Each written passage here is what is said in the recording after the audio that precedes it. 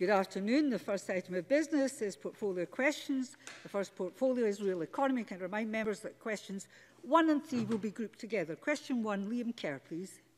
Thank you, Presiding Officer. To ask the Scottish Government what criteria it is using to determine where the £160 million of convergence funding is allocated. Cabinet Secretary Fergus Ewing. I welcome the UK Government's commitment that they will right an historic wrong and repay the £160 million convergence funds to Scotland. I've already said, Presiding Officer, that these monies are ring-fenced in Scotland for agriculture, and I've made it clear that many of those who are in the greatest need are those who farm in our marginal uplands, our hill farms and our island areas. It's therefore right that they should benefit from the convergence monies. However, I am still waiting for the UK Government to deliver on this commitment. Liam Kerr. Thank the Cabinet Secretary for that answer. Does the Cabinet Secretary agree with Scottish Farmer that the bulk of that money should go to land areas 2 and 3, or should it be used across all sectors of agriculture? Cabinet Secretary. Well, as I said, the convergence monies were intended for Scotland. They should have been paid to Scotland. They should have been paid to Scotland over the period from 2014 and 2020. And I think it's right that, well, the Tories are complaining about that, but it was their Tory government that did not pay that money. So it's a bit off that they're grumbling about it now. But we shall, of course, consider extremely carefully how best and most appropriately those funds have been dispersed. And I've already met various parties and I'm listening to views. But it's right that we help those who are in greatest need, who farm in our marginal uplands, our hill farms and our island areas. Question 3, David Torrance. I agree that the Tory government needs to hand over its funding as quickly as possible to allow us to get it to the farmers and croftlers who need it the most. Can the Cabinet I'm sorry, you must begin with the question as is on the bulletin. Apologies. I reprimand you for that. Okay, apologies. To ask the Scottish Government when it expects to receive £160 million in convergence funding. Cabinet Secretary. Well, the position is that the UK Government has said that money would not be paid until the next financial year. The Scottish Government is therefore writing to the Chancellor to state that this money should be paid now. And the reason for that is this, that most budgetary matters are a matter of judgment as to how taxpayers' money is dispersed. This is not in that category. This is righting a wrong and historic injustice, which the Prime Minister has said must be corrected. There is no excuse for money that's wrongfully been withheld to be withheld for a further 6 or 9 months, Presiding Officer. That should be paid over now, and the sooner it's paid, of course, the sooner we are able to make plans to disperse it to those who most need it. I'm astonished that the Scottish Tories don't want this money now.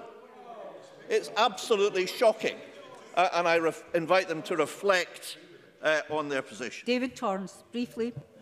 Thank you, Presiding Officer. I agree that the Tory Government needs to hand over its funding as quickly as possible to allow us to get it to the farmers and croftlers who need it the most. Can the Cabinet Secretary advise what else he is doing to make sure that we have as much financial certainty ahead of Scotland being dragged out of the EU, potentially with a harmful no-deal Brexit on the 31st of October? Cabinet Secretary, briefly, please. Well, just yesterday, Presiding Officer, we initiated the payments totalling, I believe, £327 million by way of the loan payments to those farmers and crofters who returned their acceptance forms by the 27th of September. That is to over 13,400 farmers and crofters, and I think it represents between 75 and 80% of those who returned their loan offer.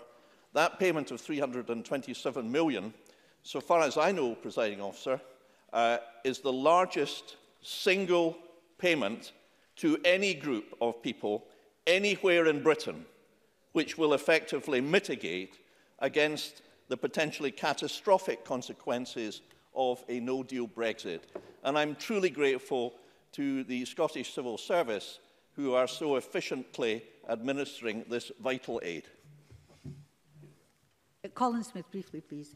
Thank you, President Officer. Given that the Cabinet Secretary has just said that he believes this money should be paid right now by the Scottish Government, can he tell us when he'll set out exactly how he believes that money should be allocated? Because farmers are waiting to have that answer from the Cabinet Secretary. Cabinet Secretary. Well, we are working on that now, and we have been working on it in the relatively short period since it was announced by the Chancellor in his autumn statement that the money would be paid. But of course, unless it is paid now, we can't pay it. The cheque is not only not in the post, it's not yet signed. And that's why I would hope that all of this House would unite behind the task of obtaining this money now without further delay. After all, this money has been wrongfully withheld by successive UK governments, which they've admitted, although the Scottish Tories appear to challenge that. Their London counterparts have admitted that. The Scottish Tories appear to still cavil at that. But we are working very hard in order to determine how best the funding should be issued.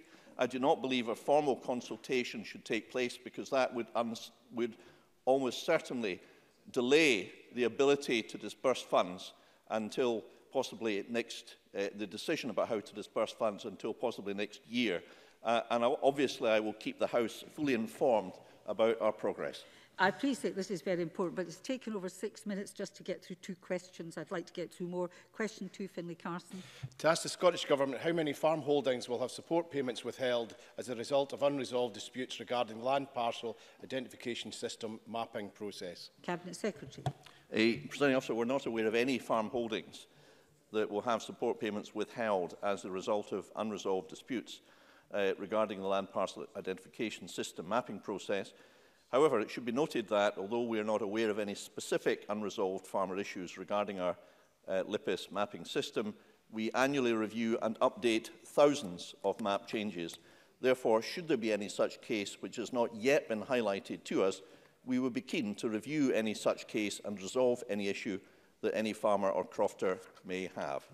Finlay Carson. Thanks for that response. Huge concerns have been raised with me regarding out-of-date aerial photographs and ordnance survey maps being used as the basis of decision-making in the process. Errors have been made where parcels of land were removed, letters sent stating it was ineligible, and data being used from 2017, even when pipeline construction has now been farmed. Will the Cabinet Secretary give me a commitment today that the most up-to-date data will be used to identify land parcels and ensure timely site visits are carried out where appropriate? Cabinet Secretary. Well, from extensive visits to the ARPID offices throughout the country, from many lengthy hours of discussion with the people who carry out this work, I think their professionalism is something that we should all respect and admire, not challenge and cavil at. If the member has any individual case, and I'm not aware he has actually written to me on any of these matters, I mean, members should actually raise individual cases rather than just make general smearing accusations. But if he has any individual cases, of course, I will look into them. Question 4, Mary Fee. To ask the Scottish Government what the impact has been on the rural economy of reductions to local authority services. Cabinet Secretary. The funding of local authority services is the responsibility of individual local authorities. In 2019 to 2020, the Scottish Government is delivering a funding package of £11.2 billion for local authorities, which represents, Presiding Officer, a real terms increase of £310 million or 2.9%. Mary Fee. Can I thank the Cabinet Secretary for that answer? The passing of cuts to councils by this government has resulted in severe cuts across all communities. Rural communities need investment in roads, in transport and in infrastructure to attract new business opportunities and a strong workforce. How does the Scottish Government expect the rural economy to grow and attract inward investment when councils who fund the infrastructure have faced a decade of cuts? Sorry, we're all drifting into very long questions and people are not getting in. Cabinet Secretary.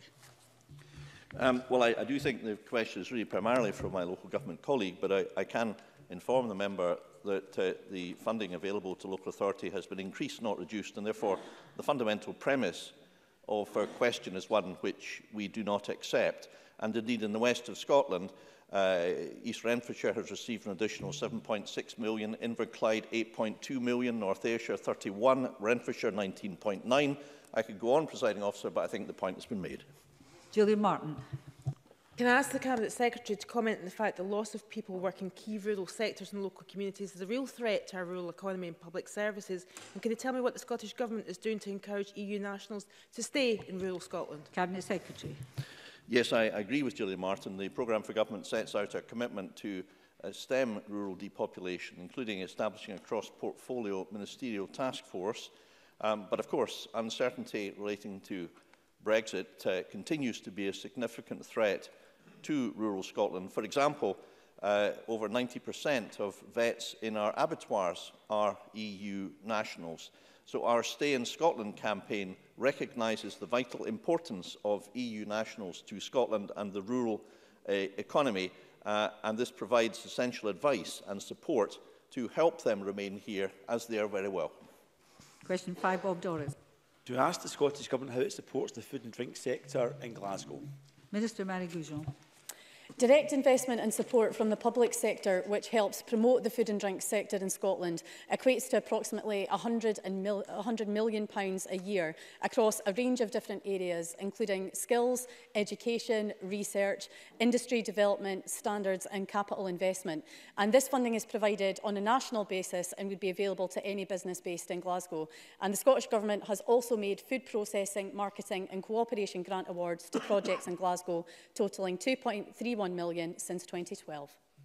Bob Doris. Presiding Officer, I draw the Minister's attention to the social enterprise Launch Foods, who use quality produce that otherwise may go to waste to provide free and nutritious primary school meals in my constituency. Can I ask the Minister how the sector can do more to reduce food waste, and we should come out and see the great work of Launch Foods in my constituency? Minister. I'd be happy to, because I think it sounds like an absolutely fantastic initiative. And I very much welcome the work that Launch Foods are carrying out in Bob Doris's constituency, because they play their part within our commitment to reduce food waste by 33% by 2025. Now, we recently announced an additional £1 million investment in the food redistribution charity Fair Share to increase the help that they provide to organisations who are responding to food insecurity. And that investment builds on work undertaken in the spring, and it's in addition to the direct grant funding that we provide community food initiatives through their Fair Food Fund. And also in addition to that, the importance of increasing local food provision within public sector procurement contracts is one of the key reasons that we support the Food for Life programme with the Soil Association. That programme has made a massive difference to the lives of young people right across the country, because by signing up to that, schools are guaranteeing that our young people access healthy and sustainable food that's been grown, sourced and produced in Scotland. Neil Findlay, followed by Willie Rennie. Will the Minister and the Government introduce mandatory reporting of food and drink waste? Minister. That's something I'm happy to discuss with the member. Willie Rennie. This summer I spent the day at East Grangemuir Farm near Pittenweem picking strawberries, just to understand about the impacts of the shortage of workers on that sector. I'd be interested to hear from the Minister what discussions she's had with the UK Government about making sure there are sufficient workers for the sector to succeed. Minister. I would say in response to the member, we have monthly meetings with the other administrations of the UK, but this is a point that is continually highlighted, because while we've seen the introduction of the Seasonal Workers Agricultural Scheme, which introduced 2,500 workers for the whole of the UK, Scotland's share of that is only 650. And to put that in context, in my constituency, well, if you're to look at the whole of Angus, we have about 9,500 seasonal workers alone. So it's absolutely shocking, the number that we were being allocated through this anyway. And the UK Government has to wake up and recognise how important this is to us in Scotland and take action on it. Question 6, Joe McAlpine. To ask the Scottish Government what has been done to protect the forestry industry from the threat of tree diseases and pests such as oak processionary moths and bark beetles. Minister. The Scottish Government is working closely with other administrations across the UK to safeguard Scotland's forests, which play an absolutely vital role in our response to the climate emergency and supporting the rural economy. Now, we've implemented strength and protection by introducing emergency statutory measures to restrict the movement of larger oak trees, which have the highest risk of carrying oak processionary moth. And we've also undertaken surveillance to monitor tree diseases, including damaging bark beetles, and taken action, including statutory measures to contain any outbreaks. Jo McAlpine. Thank you. I welcome that answer. We have seen recent incursions into Scotland of oak processionary moth, which causes allergic reactions in susceptible people and animals. If the closely related pine processionary moth was imported, it would have terrible ramifications for Scotland's unique Caledonian pine forest. Ensuring that growers use assurance schemes to make sure only UK-sourced and grown trees are planted can help prevent the spread of this disease. Does the Scottish Government support such assurance schemes? Minister. I do, and I would say I'm glad that Joan McAlpine raises some of those points there, because that shows why our plant health and tree health surveillance measures are so vitally important. Because with oak processionary moth, it does carry a public and animal health risk. Now, our border control measures right now are based on risk management, and our modelling suggests that pine processionary moth isn't well suited to the current climatic conditions that we have here in Scotland. However, the use of UK-sourced and grown plant material will reduce those risks still further. So that is why we welcome the development of any assurance schemes, and my officials are engaged in those processes. Question 7, Annie Wells. To ask the Scottish Government what impact the new agricultural tenancy legislation is having on the number of farm tenancies. Cabinet Secretary. Since the Land Reform Scotland Act 2016 has come into force, there has been a 5% reduction in agricultural tenancies, which is part of a long-term downward trend in the number of secure heritable tenancies, but some of the changes have been positive. For example, 30 holdings appear to have purchased their land. There has also been an increase in other types of tenancies during this time. Limited duration tenancies have increased by 18% and short limited duration tenancies have increased by 10%. The Act also introduced, Presiding Officer, modern limited duration tenancies.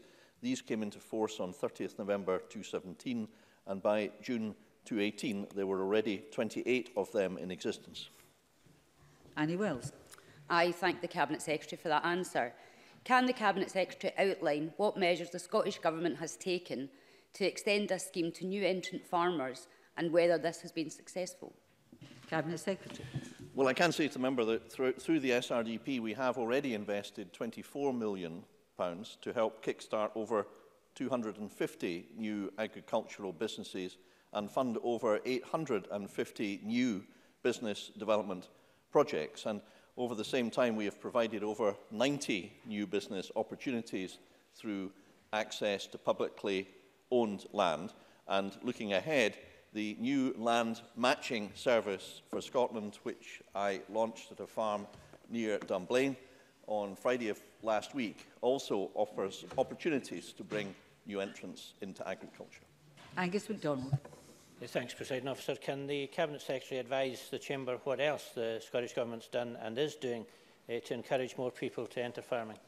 Cabinet Secretary. Well, of course, we work with all stakeholders, including the NFUS, who are very active in this area, and we appreciate their efforts. We do believe that the land matching service offers opportunities to bring together outgoing with potential incoming farmers and crofters, and that has much potential. In addition to that, the PHONE initiative, Farming Opportunities for New Entrants, which is headed up by Henry Graham, has also identified many units, largely small units, but many potential farming units from publicly owned land, owned by various public sector bodies. So there's a whole variety of things the government is doing, and we will continue to work with all stakeholders to see what more can be done.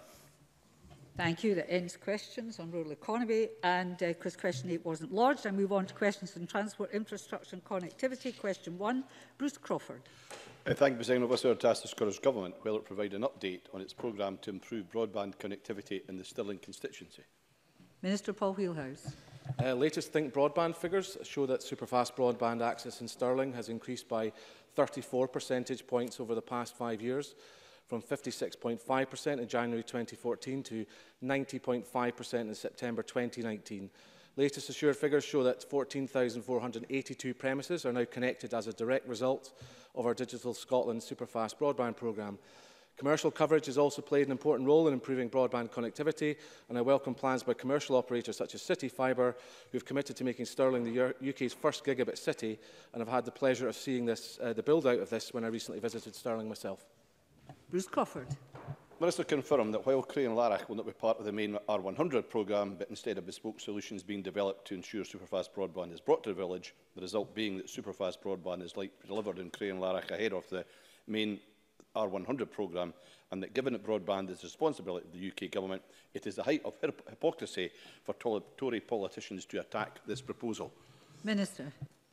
Well, can I first of all start by agreeing very much with Bruce Crawford on the point he makes about the hypocrisy of some in this place and those elsewhere, another place, who do appear to be criticising the Scottish Government when the Prime Minister is already backtracking his own weeks-old commitment around full fibre by 2025. But seriously, Bruce Crawford also makes a very important point around telecommunications being wholly reserved to Westminster in terms of legislative and regulatory powers. But despite this, we've made a real commitment to ensure that every home and business across Scotland can access superfast broadband, a commitment we have backed up with our £600 million R100 programme, with 96.5% of the funding for that programme being met by the Scottish Government.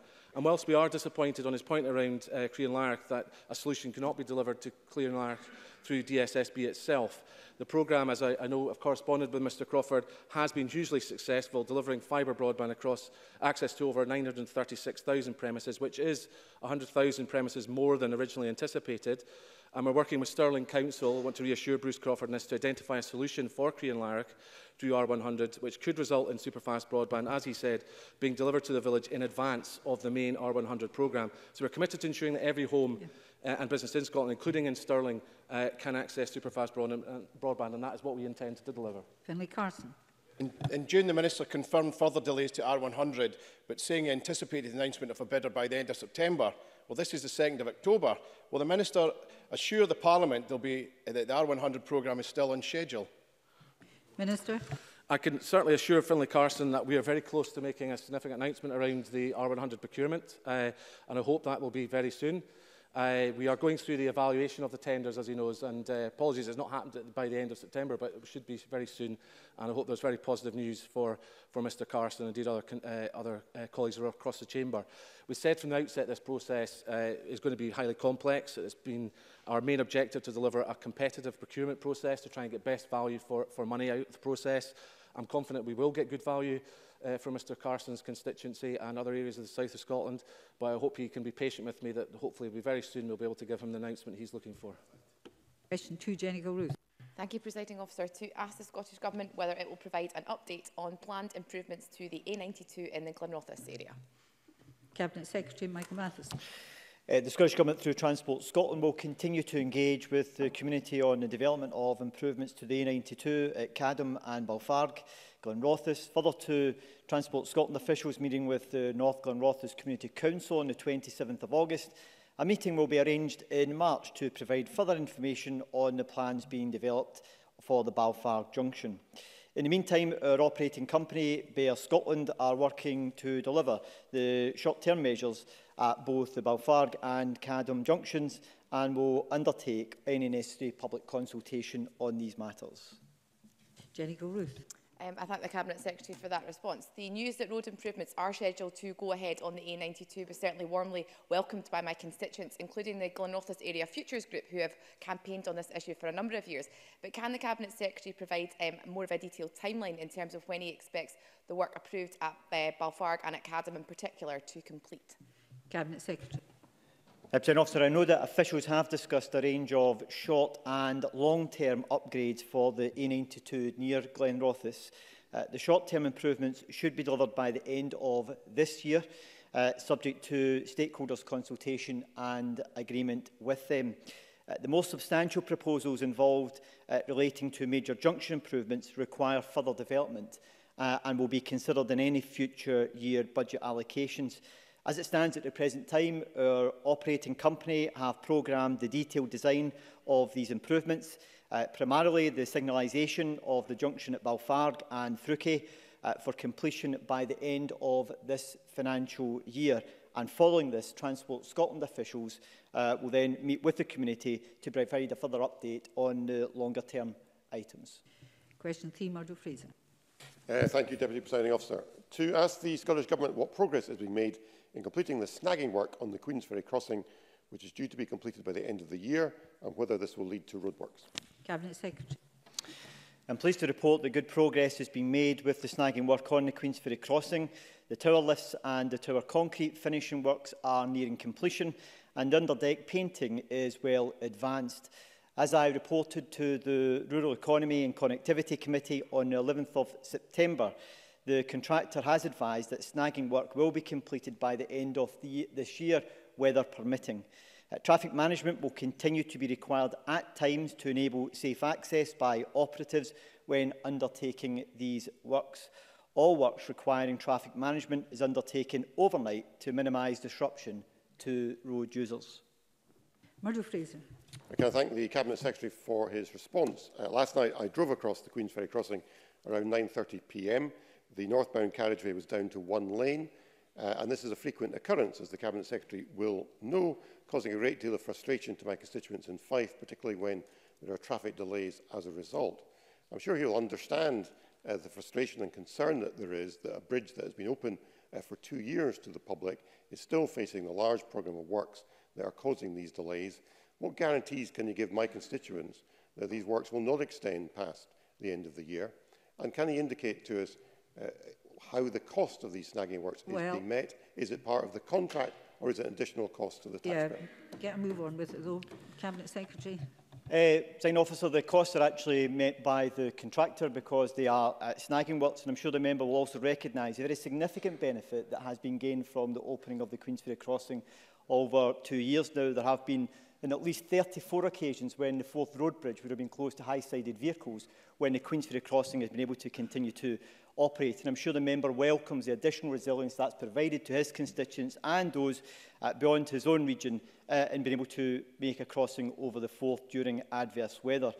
The member will also be aware that the traffic management deployed for the works which are being undertaken by operatives cannot commence before 8 o'clock in the evening, and even at that it can be delayed if the evening peak continues for an extended period, and there have been instances where the traffic management system has not been engaged until 10 o'clock at night in order to allow traffic flows to reduce. But I'm sure the member will also recognise that in big projects of this nature, piece of infrastructure, there will always be snagging work that should be undertaken, and that will occur after the actual piece of infrastructure is in use. But they will also recognise that we have to appreciate the health and safety needs of those who are operatives operating on the bridge, and to put in place appropriate measures to consider their welfare while this work is being complete. And that's exactly why the traffic management system is required in these instances. Question 4, Bill Kidd.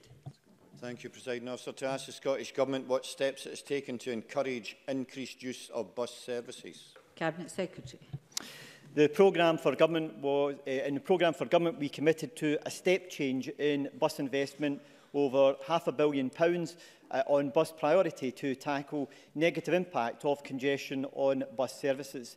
Investment in bus priority will make services faster and more reliable, which will in turn encourage more people to take the bus.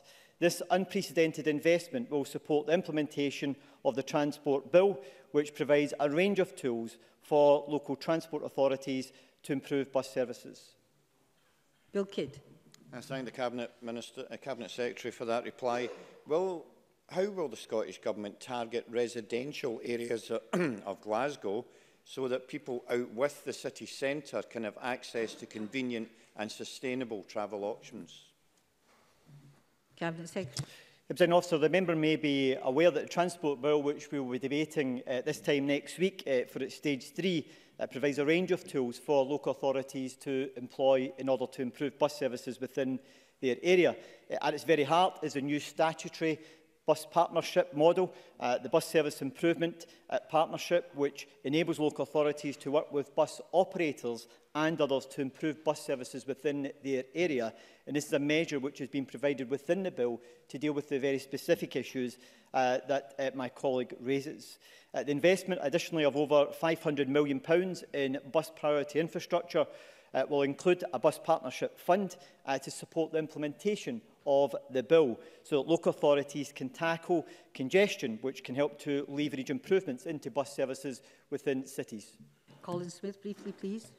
Presiding Officer, as we head towards stage 3 of the Transport Bill, the Government appears to have accepted Labour's calls to allow local councils to establish and run local bus services directly, which I very much welcome. But does the Cabinet Secretary accept that, having recognised the value of municipal bus services, making that positive policy work will require financial support from the Government to meet, in particular, the substantial start-up costs? Cabinet Secretary. Well, the member will be aware at stage 2, the Scottish Government brought forward measures in order to allow local authorities to be able to provide bus services, and I do welcome the fact that the committee supported that, and I know the members' amendments sought to take that further. And next week we have an opportunity to look at the new provisions which the Scottish Government is introducing to extend that even further. But the member will also recognise that it's for local authorities to determine how they deliver bus services within their local area. Instead, should they choose to make investments into the provision of buses, then that is a matter for them to choose to do so. However, the unprecedented over £500 million of investment we are putting into bus prioritisation is a key step change in helping to support local authorities in improving bus services within their local area in order to improve services to local residents. Question 5, Jeremy Balfour. Thank you, Deputy Presiding Officer. To ask the Scottish Government what coordination discussions it's had with the City of Edinburgh Council, bus companies and businesses regarding congestion during the Edinburgh festivals this year. Cabinet Secretary. The Scottish Government, through Transport Scotland, has had discussions with transport providers as part of the Edinburgh International Festivals Transport Forum to improve connectivity to and within Edinburgh during major events. Traffic congestion within Edinburgh is the City Council's responsibility. They have a duty under the Roads Scotland Act 1984 to manage local roads. The recently announced significant new funding to improve bus priority infrastructure will also support local authorities to tackle the impact of congestion on bus services. Jeremy Balfour. Can I thank the Cabinet Secretary for his answer? According to the bosses at Lothian Buses, this year's festivals was the worst ever. Clearly, the SNP Labour administration here in Edinburgh, due to its incompetence, cannot be able to manage the situation. So would the Scottish Government commit to leading a joined-up approach to ensuring such problems can be managed so that the people of Edinburgh don't face the same problems next year? Cabinet Secretary. Presiding Officer, given the state of the UK, government competence is not always a strong point for the Conservative Party to major on, to be perfectly frank. However, the matter is probably better addressed to the local authority for which he represents, this area within the region of Lothians. It would be better to address his issues directly to them where they've got responsibilities for these matters. Gordon MacDonald, briefly, please. In order to help councils tackle congestion in Edinburgh during peak periods, can the Cabinet Secretary outline how measures announced in the programme for government will support local authorities to prioritise park and ride facilities, such as the one at Hermiston in my constituency? Cabinet Secretary. Presiding Officer, I know this is a matter which the member has raised previously, and as we've highlighted within our draft National Transport Strategy, bus will play a key role in our future sustainable transport offer for the public. The investment which I've made reference to several times now of over £500 million to support bus infrastructure through the Bus Partnership Fund is there to help to support local transport authorities in transforming how they can provide bus services within their area and tackle issues of congestion which have a direct impact on the quality of the services which bus operators are able to provide, and in particular tackling the very negative issues that can impact on congestion, and park and ride facilities are an important contribution to helping to make that work effectively. Question 6, Will Bowman. Thank you, Presiding Officer. To ask the Scottish Government what cost-benefit analysis has been undertaking on building the Dundee Northern Relief Road since the 4th Strategic Transport Projects Review was published. Cabinet Secretary. The first Strategic Transport Projects Review, published in December 2008, included as part of the detailed options appraisal, the calculation of a scheme cost-benefit ratio for the Dundee Northern Relief Road. I can confirm that Transport Scotland have not undertaken any further analysis since the publication of STPR in 2008. The second STPR, which is now underway, will reappraise the need for any improvements at this location in order to confirm that it remains a priority within the wider strategic transport network in Scotland. Bill Bowman.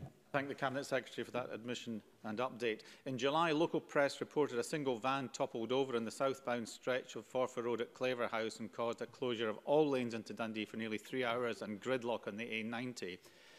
Does the Cabinet Secretary agree with me and agree with the 75% of readers of one newspaper survey that this situation is unacceptable for a city in the 21st century, and will he look into an urgent upgrade of Dundee's road and infrastructure? Cabinet Secretary. President Officer, any accident on our roads is to be regretted, and that's why we have a very clear strategy at looking at reducing road traffic accidents on Scottish roads. And over recent years, through our strategy, we have been successful in seeking to do so. As I mentioned, any future investment in the trunk road network within the Dundee area will be considered as part of the STPR2 process. However, in relation to local roads within Dundee, that is a matter for the local authority. Question 7, Anna Sarwar. Asked the Scottish Government what its response is to ScotRail failing to meet its customer satisfaction targets for the second year running. Cabinet Secretary. It's disappointing that ScotRail failed to attain the overall satisfaction key performance indicator. However, it is worth noting that ScotRail franchise is one of the few franchises in the UK to have specific key performance indicators linked to the National Rail Passenger Survey. Transport Scotland holds ScotRail to account through the contractual requirements specified in the franchise agreement, as evidenced by the remedial plan notice on the 8th of February. The commitments contained in the overall satisfaction remedial plan are specifically aimed at addressing the areas identified by passengers and driving up satisfaction levels. Anna Sarwar. Minister, I think you failed to understand the facts. The Abellio franchise is a catalogue of failure, delays, cancellations, overcrowded trains and skipped stops. Since Abellio took over the franchise, there has been 75,000 train calculations, an average of 47 a day. That's 60% higher than when Abellio took over. What will it take for the Minister to take the contract away from failing Abellio? Cabinet Secretary. Officer, I'd like to hear this, please. You're debating it this afternoon. As it stands at the present moment, Officer, we will use the contract in order to make sure we apply the necessary penalties and to require the necessary changes to the existing franchise. But as is very clear, Presiding Officer, this is a Labour Party who call for the public ownership of our railways. And tonight, every single one of them will have the opportunity to vote for exactly that with the Scottish Government's amendment. But what I suspect they will do, is they will go into voting with the Conservative Party to make sure that this Parliament and this Government doesn't have the power to run a public railway in Scotland. And as we know with the Labour Party, they say one thing out there, but when it comes into this Parliament, they never ever deliver on that. The time will be shown at 5 o'clock tonight, where they stand up for their principles or where they run into voting with the Conservative Party to keep the existing rail infrastructure we have at the present time. Question 8, Willie Coffey. I think this might be more sedate. Thank you. To ask the Scottish Government whether it will give an indicative timescale for the electrification of the Kilmarnock to Glasgow rail line. Cabinet Secretary.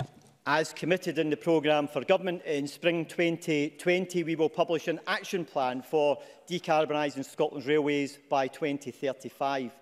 The primary focus will be the continuation of a rolling programme of efficient electrification, the procurement of battery trains and the development of hydrogen cell propulsion trains.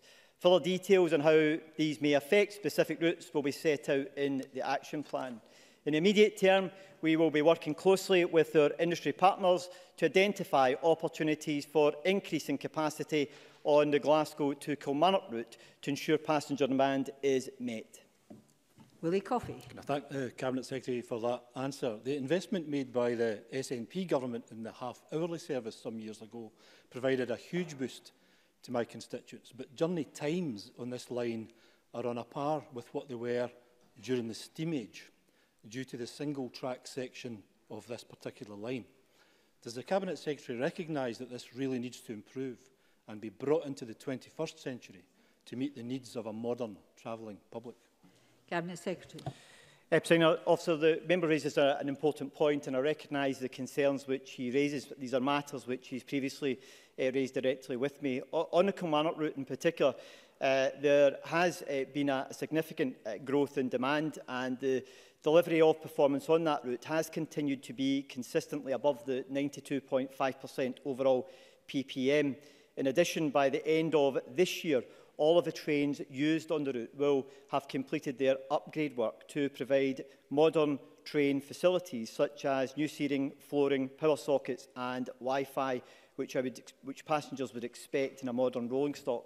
Overall, above this, we're also looking at taking forward further support to improve the rolling stock upgrade programme, which I know also supports important jobs within his local constituency at Brodie's and at WabTech in Kilmarnock. But I can assure the member that the route that the member makes reference to in Kilmarnock is one of the areas which we're looking at to see how it could be fitted into the further improvement programme as we move forward into control period 6.